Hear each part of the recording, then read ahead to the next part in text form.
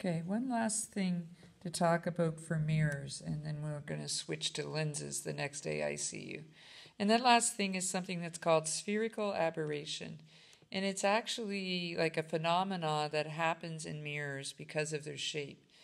All right, so let's go back and think of a concave mirror. In a concave mirror, we know that rays coming in parallel to the principal axis should reflect in such a way that they come out through F. Okay? We know that we've been using this. But what spherical aberration is that sometimes the rays that are hitting the outer edges of the mirror out here aren't getting bent enough to actually pass through F. And so instead they pass just slightly inside F on the mirror side of F.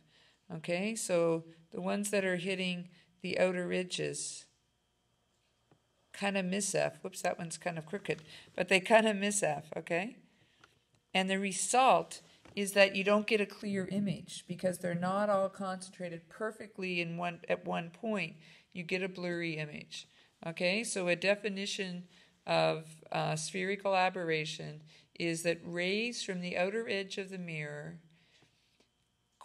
parallel light rays from the outer edge of the mirror, striking the outer edge of the mirror, get reflected in such a way that they cross the principal axis closer to the mirror. They miss F. And the result is an image that's blurry, that's not in sharp focus. It's kind of like when your eyes aren't working well because you're really tired and like you blink them to try to get them clearer. Okay, so the image is slightly blurry. Now you can minimize this in a few ways. One way is to you try to only use the center of the mirror, to try and not let any of your light rays hit the outer edges, but to only use the center. That's one way. And it's the way that we would do it if we were doing a lab, because the other way is instead of using a spherical mirror, it would be to use a parabolic mirror. Because a parabolic mirror doesn't have the same radius of curvature all the way around. Its radius of curvature would change, and then because of that, it could send the light rays in so that they're passing through F. Now, parabolic mirrors are really expensive, okay? And so because of that, we don't often have parabolic mirrors in school, but like the Hubble spacecraft and places like that would use parabolic mirrors to get rid of this spherical aberration. Speaking of the Hubble spacecraft, or Hubble telescope, I'm assuming you've all heard of it. When they were making the Hubble telescope and they were forming the mirror, they messed up a little bit. So there's a cool part on page 371 in your text that says, I'm just looking for it, makers of the mirror in the Hubble telescope made an error in grinding the glass. The error was about 2 micrometers, so 2 times 10 to the 6th meters. Okay, so they ground it too fine, so their focal point was off by 2 times 10 to the negative 6 meters. And are you ready for this? So that's about the thickness of a human hair.